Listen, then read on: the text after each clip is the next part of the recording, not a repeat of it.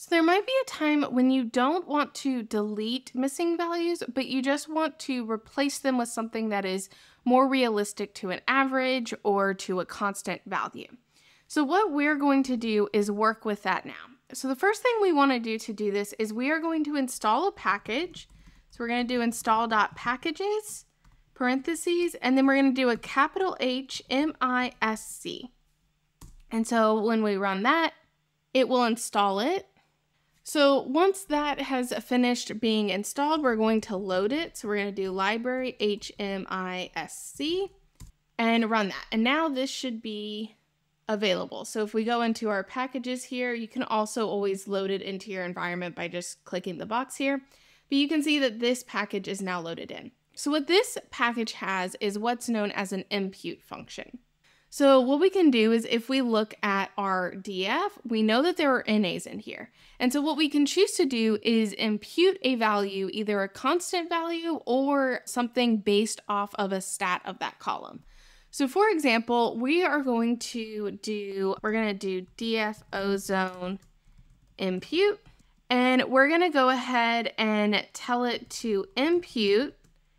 And then we're going to give it the data. So it's going to be DF ozone. I'm going to change that to a column there. And then I'm going to tell it what I want it to impute. So I want it to use the median to impute in. So if I run this, I can now look at my DF, and now where it has NAs, it's all being replaced with this 31.5. because that is the median of that column there. And we can double check that real quick if we just run median of DF ozone, and then we're going to tell it na.rm, which means to ignore all the NAs, is true. So when you do that, it's going to ignore the NAs. If you just run the median without that, it's going to give you an error.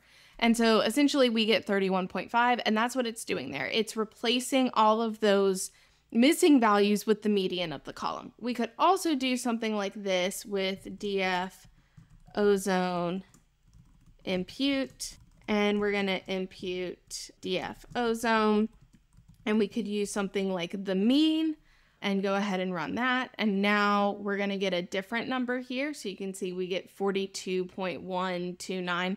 So it's just using the different functions to be able to impute that.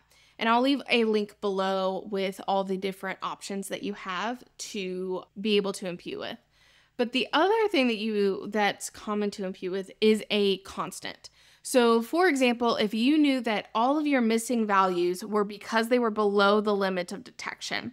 And so if you could give them a 0, or you could give them whatever your limit of detection is. So we could say DF ozone impute, and I am rewriting this column every time here. So if you wanted these as different columns, you want to make sure that you're doing that. So we're going to do impute DF ozone, and I'm just going to give it a constant value of 0. We're going to say if it's missing a value, it's actually a 0. It just doesn't know it's a 0. And if we run that, we can now see that we have zeros coming in where we were missing values. Now, you want to make sure whenever you're doing any form of imputation that you are doing it with the knowledge of how this data is collected and what that information really means. If it's on a survey, does it mean that that person didn't fill out the form or never saw that question because of survey logic? Then you don't want to necessarily impute that they're actually, like, they would have responded with a 0, that you may actually want to drop them from the information, or sometimes it is okay to impute with the median and sometimes it isn't. So you definitely want to know how that data was collected and what is the best method for dealing with those missing values, and not just choose a method to deal with it.